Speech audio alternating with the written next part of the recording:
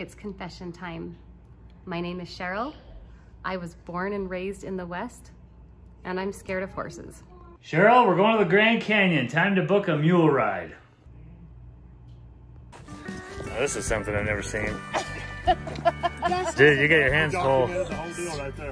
Have fun, Molly. See you, Cheryl.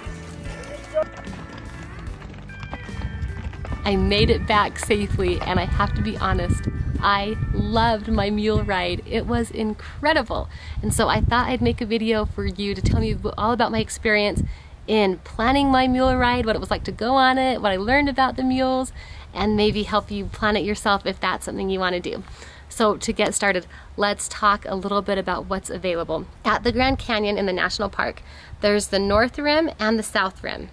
The South Rim is where most people go. In fact, 90% of people go to the South Rim. It's the part that's open year-round. Then there's the North Rim, which is a little higher elevation, a little cooler, less populated, and it's open mostly May through October. And there's actually 2 different trail riding companies for each of those rims. So the South Rim is run by Xanterra, which does a lot of the concessions for the park, and they offer 2 trail rides. The first one is the South Rim Trail, where you're going to get to go a little bit into the canyon, but you mostly stay on the rim. It's 2 hours in the saddle, 3 hours total time because they have to prep you for it. It costs about $155 to do that. And then there's the other ride, which is what you see in the movies where people are taking it's a canyon one, where you go down to the bottom of the Grand Canyon and you stay overnight at the Phantom Ranch, and then you come back up on your mule. Those rides take about 5.5 hours each way, and they cost $700 per person. Now on the North Rim, they have 3 rides you can go on. The first one is the Inner Canyon, which is their most popular one. It's about 3 hours long, and you actually get to go into the canyon. It's run by Canyon Trail Rides, and that's the company we've actually used a couple of times. They do a great job. And it goes to the Supai Tunnel and back, and that's really their most popular ride. Their next one is Uncle Jim's Point, and that one is geared for people that are a little scared of heights. But the lady on the phone told me one of the benefits of that one is you can see across the canyon onto the North Kaibab Trail where people are hiking down, and it's just a beautiful ride, and that's also 3 hours. Those ones will cost you around $100 a person. And then the last one is the hour-long mule ride, and that was the one that we went on actually because I booked a little too late. I didn't have the option to do the other one, and also because I thought 3 hours might be a little long for the city slicker that I am. I had my father come with me, who was retired, and also my 8-year-old daughter, so we were quite the crew. All city slickers not real familiar with riding horses and mules. And we went on the hour-long trail, which kind of takes you through a forest, but also along the rim for just a little bit. So those are what's available there. Mule riding is just one of the things you can do at the Grand Canyon besides look into the canyon, and we have a whole other video I'll put right up here if you're interested in other activities at the Grand Canyon. Let's talk a little bit about your own qualifications to go on these mule rides. Now, these wranglers know that 75% of the people that are coming out here to go on these mule rides are city slickers. We don't ride horses, and they know this, and so they really take a lot of care in making sure that these mules are safe for anyone riding them. There are a few things that you have to have going for you to go on the mule ride. One is a weight restriction. For the longer rides, like the 3 hour and up, they need you to be under 200 pounds, but you can weigh up to 220 on the shorter rides. And they also, for the short ride, like the 1 hour one, they only made, like they let 7-year-olds and older go, but for these longer rides, you need to be at least 10 years old. But that's really all you have to have going for you. They'll let anyone. Oh, and I think understand English is pretty important, just so that you can understand the instructions from the guides. Okay, now let's talk a little bit about these mules at the Grand Canyon and why they use them. Mules are really interesting animals, and in my mind I was thinking a mule was kind of small. I know they're a mix between a donkey and a horse, but for some reason I thought a mule was small. But when I met my mule, its name was Gus, and he was awesome. Gus was huge. Gus was bigger than a typical horse. On the tours, they take great care to make sure people are safe, and so there's usually 1 wrangler for every 10 riders, or like on the big one down into the canyon, they do 1 wrangler for every 7 riders. But as I had a wrangler next to me as we were going, I asked him all sorts of questions about these mules. And he was telling me that a female mule is named Molly, and a male mule is called a John. And he was telling me about, he said that mules are always a female horse and a male donkey. And I actually kind of heard that. I knew that the opposite of that was called a hinny. But I said, well, why is it important to have a female horse and a male donkey? And he said, well, you know, mules are bred because they get good traits from both the horse and the donkey. So the donkeys, they get the strength and they get the intelligence. And they hopefully don't get the stubbornness, because donkeys, even though they are strong and smart, don't really freely offer up their energy. Now horses, on the other hand, they're adventurous. They like to go see things around, and so they'll happily give of their energy if they get to go on a little adventure. But horses are prey animals, and so they do spook easily. If they think something's going to come get them, they're going to run, and they might not be thinking very well, and that's why they want the mule in them. And so they always want the mother to be the horse, because that's who's going to raise this little baby mule.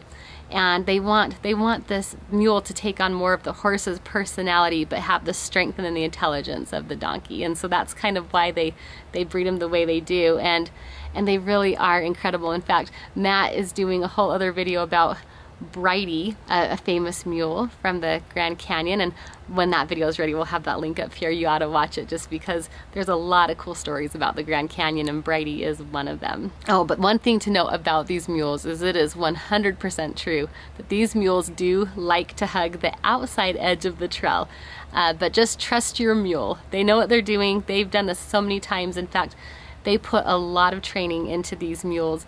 The wrangler that I was talking to, he does, you know, he was one that trains all of them, and he says when they get a new mule, he rides them for about a year. He doesn't really have a specific time he puts on it, because he says they're like people, some learn faster than others, but he rides them until he thinks that they're good enough. And then he'll let some of his other wranglers ride them to make sure they're good before they would ever put a guest on it. So they have to go through the trainer, a wrangler, and then they go to a guest. Now on the South Rim, they have a pretty rigid process they do with these mules. So the first year, once again, they have the trainer ride it for the guide. The guide rides it for the first year. The second year, that mule becomes a packing mule. Phantom Ranch is a pretty incredible place, and they have a nice restaurant down there, but they need to get all their gear down there, their food, and then they need to haul all the trash out. And so there's mules that go in and out of the canyon every day besides the ones carrying people, just to keep that Phantom Ranch running. And so the second year, that's what the mule will get to do, is they'll get to go do that, or they'll come along on the guided trail rides and they'll pack the gear. Third year, they'll let one of the wranglers ride them. And if they do a good job doing that, then year 4, then guests can ride them. But they really do want to make sure they're safe. And I have to say that I think that if there had been problems with people falling off into the Grand Canyon off of these mules, that probably wouldn't be something that was offered. So I think the accidents with that are very few and far between. Not saying that it's not scary, but that they really do care about their guest safety. Give this video a like if you are liking it, so we can spread it and have people learn about the mules at the Grand Canyon. Now, if you're feeling like you want to go, let's talk about securing a mule ride. So you can go to the Grand Canyon website for the national park and click on the mule rides, and it will break it down by the North Rim or the South Rim. And from there, you know, like I said, South Rim is run by Xanterra, so it'll take you to a different site, and it will give you a link and a phone number, and either one of those will work. But something you need to know is the South Rim rides fill up so fast. If you're going just on a weekday, normal time of year, you're gonna wanna book that 4 months in advance. If you're looking at a holiday or a weekend, you need a year in advance. If you're wanting to go into the canyon, that's just for the rim trail. If you're wanting to go into the canyon, they open up slots 15 months in advance, and even then they do a lottery.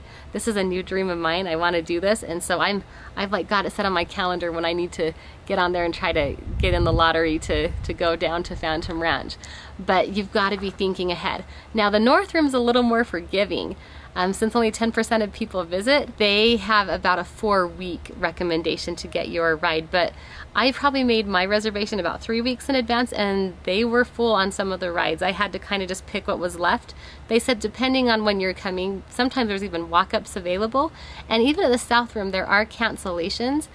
But for the most part, you're gonna wanna be prepared and book that 4 weeks in advance. And both those companies, it's easy to get a person on the phone. So if it's not working out well doing it online, you can do it on the phone too. And if you are looking into booking a mule ride, my guess is you are also going to the Grand Canyon, and we have an entire video about everything you need to plan your whole trip. I recommend you watch it. It's about the best sites, our favorite things to do, where to stay, where to eat, the weather, all sorts of cool tips like that. It's really gonna hold your hand and walk you through that whole planning process. We also sell itineraries and audio guides for the Grand Canyon and other places. They're on our website, we'reintherockies.com. Check that out if you wanted to skip this painful trip planning process and just have a plan. It is really all you'll need. It's wonderful. I can say that's because Matt does most of the work on it, but it really is a nice resource to make your trip great. Okay, so the day of, what to expect. You're gonna wanna arrive usually an hour before your ride because they are gonna wanna help get you all set up. At the North Rim, you're gonna meet at the lodge, and then they'll shuttle you over to the trail. At the South Rim, they'll probably have you meet at the stables or Bright Angel Lodge. It just depends on the ride. But they'll tell you all that information when you book it. What to wear. Wear tennis shoes if you have them, wear boots, do not wear sandals. Make sure you have on a pair of pants. I was a complete noob when I went and didn't bring any pants with me, so I had to borrow my teenage son's pants. The other most important thing to know about these rides is to not bring a lot of stuff with you. Like really bring your camera, and that is it. They'll provide you with water if you're doing one of the 3-hour rides, but any gear, backpacks can throw the weight off, they can fall off. On one of our horseback rides we went on, Matt dropped his sunglasses in like a pile of horse pee. So like they don't want you to have stuff that things can fall off. And so, and even with the hat, if you wear a hat, you know, you might want some sun protection, but make sure it fits snugly on your head and isn't gonna fly off because it actually scares the mules. And one of the rules they'll tell you when you get ready to go is they'll tell you, no leaning, no screaming. Okay, tell me who you're riding. I'm gonna ride Chi-Chi. Slim. No, I'm riding Gus. I'm riding Slim. Not Secretariat? Not Secretariat. Okay, and remember the 2 rules. No leaning, no screaming. Those horses, those mules know what they're doing, but yeah, they like to walk on the edge of the canyon and they don't want you leaning to counter the weight. Just sit up straight, trust the mule because they know what they're doing. It is a dream of mine to someday ride a mule into down to the Colorado River at the Grand Canyon. And as we were leaving ourselves, we saw someone coming up from Phantom Ranch on their mule. They were just finishing their ride, and so I'd like to end this video with a quick interview we had, and so you can hear a little bit about the experience at Phantom Ranch. Thanks for watching. Okay, who do we got here? What's your name? I'm Gina. It's my 50th birthday today. Whoa! Yeah, Happy so birthday! To go to Phantom Ranch was a lifelong, you know, kind of check it off the bucket list, and we did it last night. And you were able to get it on your birthday? On my birthday. How was that? How'd that happen? I just kept checking the Zenterra site, you know, the Grand Canyon lodges. And one day I was like, let me just check Phantom Ranch. And sure enough, it was on my actual birthday. I said, well, this is a sign, so I booked it. That's amazing. Yeah. Gina? Gina. And I'm Phyllis, Gina's mom. Gina's mom? Yeah, my mom. What an amazing birthday. Yes. This is fantastic. And so you put in online, you have to put in online for this. Yeah, so you go on the Zenterra site and you can look for Phantom Ranch, which is the ranch at the bottom of the Grand Canyon, and you can either hike in and out or mule in and out.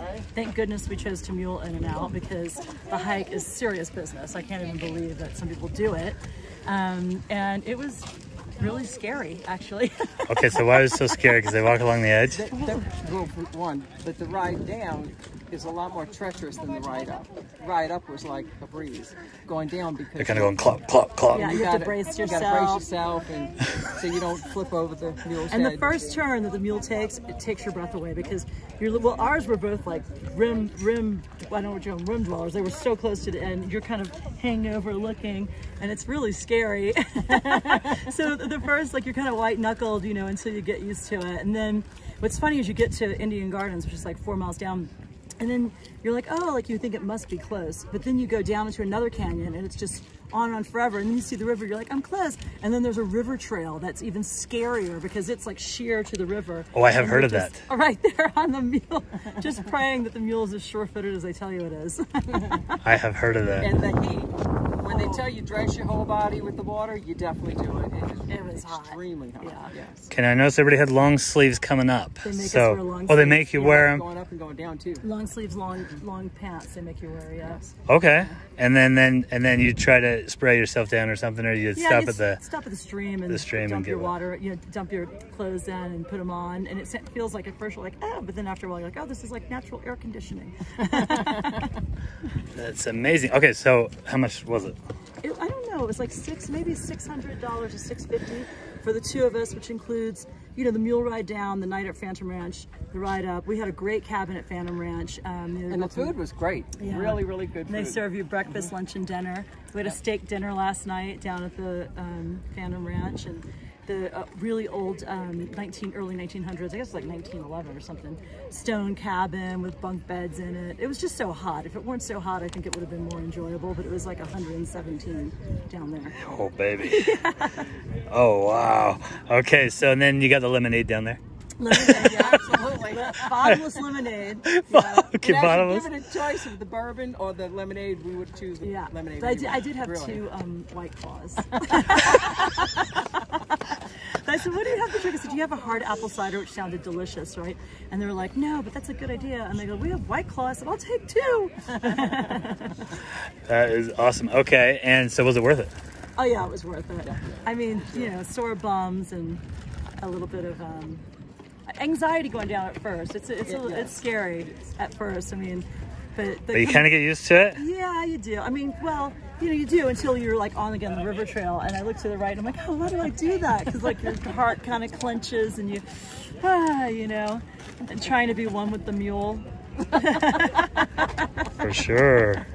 Okay, what time did you, wait, was this, you went down there yesterday? Yep. Morning? Yeah, so you meet here at the corral at 5:45 a.m. The day you go down, they get you out quick, like 6:15, you're on your way down. You get down to Indian Gardens, which is a little oasis down there with the stream, at about 9:30. You have lunch, and then you go the rest of the way. You get to Phantom Ranch by about 11:30. And then we slept for 2 hours. We were so exhausted.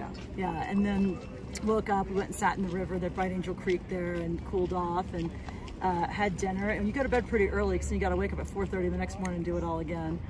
So you woke up at 4:30, Yeah. and you're just getting up here now. Yep, that's At, right. let's see, what time have we got? About 12? About noon or something like that? Yeah. You've lost all sense. Yeah. You've lost all sense Yeah. of reality. Yeah. And The way down is really because, and you keep thinking, the end must be near, and then you see more trail below you, just like you see from here. It just goes on forever, zigzagging down, and you're like, ah. how long did it take? It only took about 5 hours, I guess. Took 5 hours to get down? Yeah. And how much to come up, get up? Well, I guess you would have left it about. They have to stop a lot more because of the mules and the the heat and everything. But it was such an easier trip coming back. Actually, very enjoyable. Going down is a little. Compared to going down is treacherous. So, okay, where are you from? I live in San Francisco, and my mother lives in New Orleans. Whoa, okay. Yeah. Wonderful. So you just met up at the Grand Canyon. Yeah. Met What? in Phoenix and drove up here. What an amazing day. Yeah. Wow, two cute ladies. Thank you so much. 50. 50. Yes.